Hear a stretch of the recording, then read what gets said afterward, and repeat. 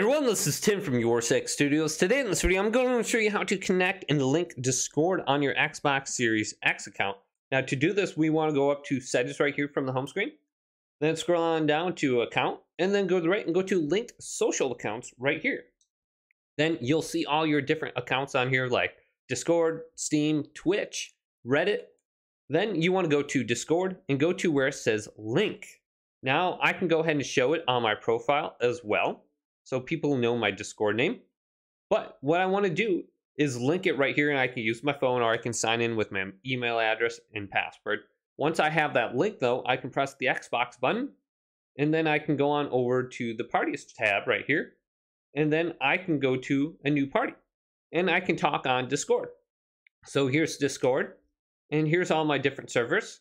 I can select a server, and then go into it and then join a voice chat. So let's join one of these voice chats.